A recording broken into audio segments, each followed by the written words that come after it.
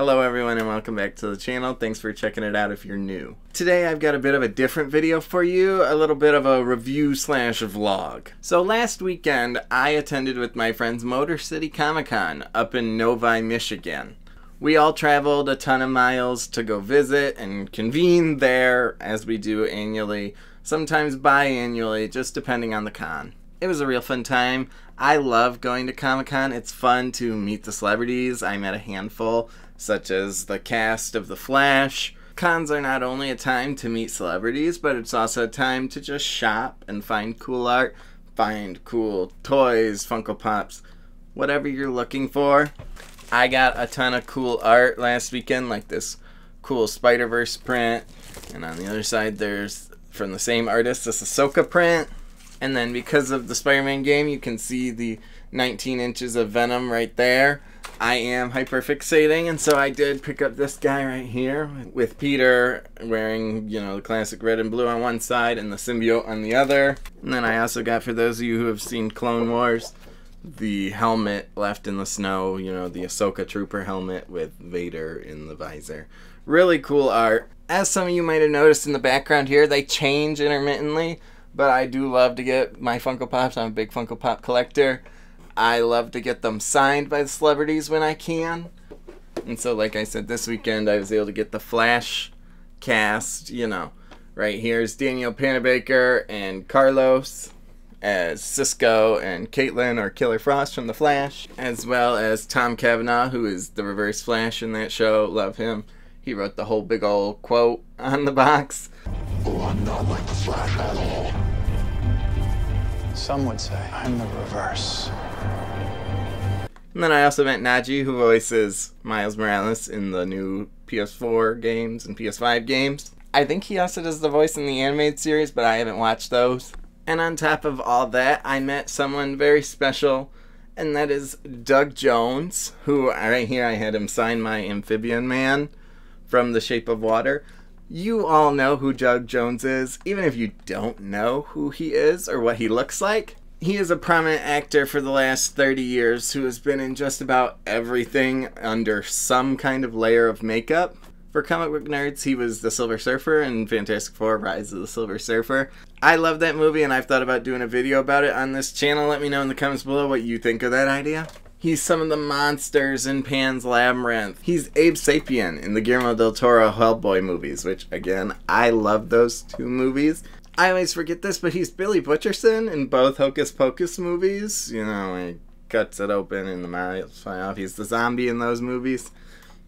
He's also the Baron in What We Do in the Shadows, which, after meeting him this weekend, I have started and already binged the first 3 seasons of. Love that show. Go watch that show. He's also Saru in the newest Star Trek Discovery show. I think that's the one, right? Yes, Star Trek Discovery. Sorry, I am not a Trekkie.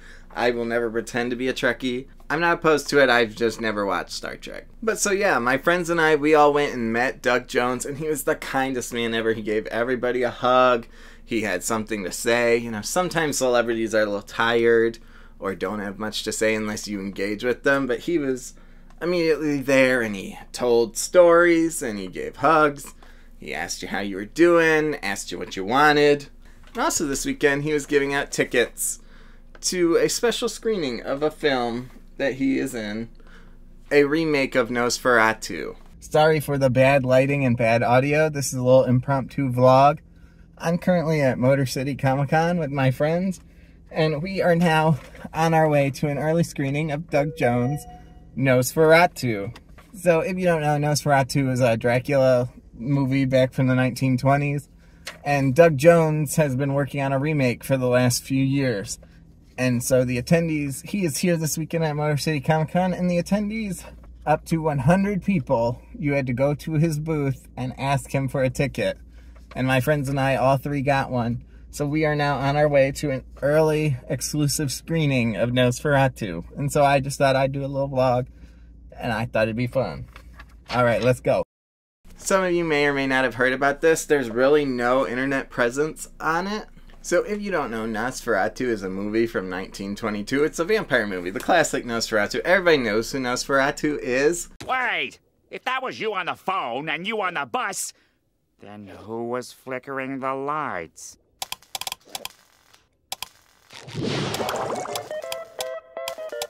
Nosferatu!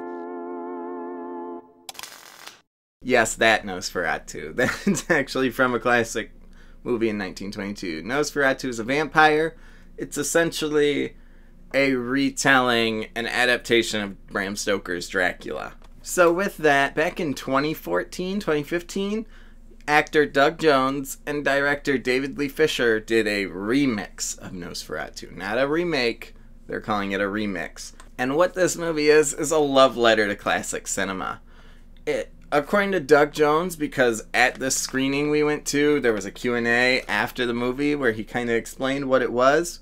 We went in with nothing. We arrived at the theater and we were told nothing other than it was the movie and we were going to get an early screening. And the movie itself is great. Basically the premise is, what if you took the 1922 silent film Nosferatu and added sound, added dialogue? And I think it's great. Some of the acting at the start might catch you off guard because it's a bit bombastic and loud, but that's on purpose. Because in the old silent films, you know, as Doug Jones said during the Q&A, you have all this where the characters... and then the caption says, "Yes, mother." And so it is a bit bombastic and over the top, but that's on purpose.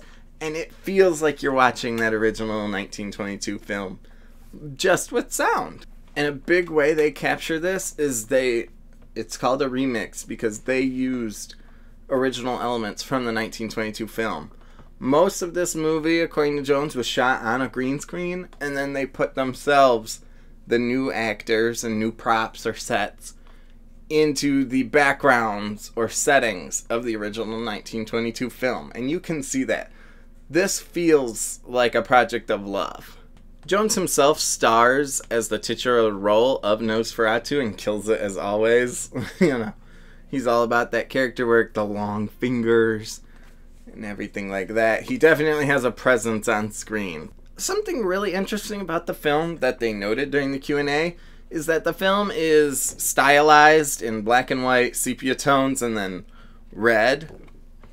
Originally, the film was going to be in color, which, if you don't know, the original film is also in black and white. I think the black and white really helps the film, as well as the stylized color that they chose. It really just adds to that feel, like I said, of this is not meant to be your big A24 crazy remake of Nosferatu that I think is coming out next year. I know it's Robert Eggers for sure. I don't even know if it's A24, but that's not what this is. This is a remix. This is a love letter to the classic film while giving it new life in making it a talkie, as Doug Jones said, instead of a silent film. So then after the movie, Doug Jones and his manager came out to greet the crowd and thank us all for coming and let us know that this was actually the first public screening ever of the film. So the 100 of us that were there were the few who were fortunate enough to see the movie. And it was really cool. Like I said, Doug Jones was wonderful. He was great. And I was like, have you been reading my mail? Yes. So I honestly got goosebumps at the chance. And so that's why it became a labor of love for both of us to make this movie happen. And at the end, after all questions were answered, all questions were asked, he then gave everyone a signed poster from the film, signed by both the director, who couldn't be in attendance that night, but was definitely there in spirit, and then signed by himself and personalized. You know, he says, "Love to Connor," on here. Free posters. All right, Morgan, what just happened? We just saw the first public showing of Nosferatu starring Doug Jones. It was insane. It was very good. Unexpected. We got free tickets because we went to see him the other day at Comic-Con, and they gave us these lovely posters, and it was life-changing. I'm a different person now. And so it was a really cool experience. The only downfall is that they also let us know that at the time this movie doesn't have a distributor. For those of you who don't know, a distributor is how you get the movie into theaters or onto streaming. So an easy example for those of you who don't know how film distribution works is a movie from earlier this year called Talk to Me. This film is an Australian film produced in Australia by Australian companies, but was then distributed in the US by A24. So distributor is how you get a movie into theaters, into other countries, onto streaming platforms. So with this movie being an independent project, it has no distributor at the moment. So currently the only way to see the film is by attending one of these screenings on Doug Jones' convention circuit. Which is a bit of a tragedy because I kind of want to watch it again. But I would have to hunt Doug Jones down at a con. And so please, this is just my little piece here that if you can help them find a distributor, or if anybody in my comments, I don't know how far this video is going to reach, but if anybody watching this has any suggestions or any help of how to help them find one, please help them find a way to get this film out there, either on the streaming or I'd love to see it on the big screen again. So yeah, I just wanted to take the time to let you know that this movie exists, this movie's out there, because right now you can't watch it. I'm one of the few people who have seen it, and that's a shame, that's a tragedy, so let's help this film get out there. I wanted to give a big thank you to Doug Jones, David Lee Fisher, everyone who made this screening happen. It was a pleasure. It was a gift. I'll treasure it forever. And I can't wait to see this film again someday, hopefully soon. But yeah, let me know down in the comments below if you've seen the original Nosferatu and if you want to see this one. Again, if you have any way of knowing how we can get a distributor, let me know in the comments down below. Thank you all for watching, and I'll see you in the next one.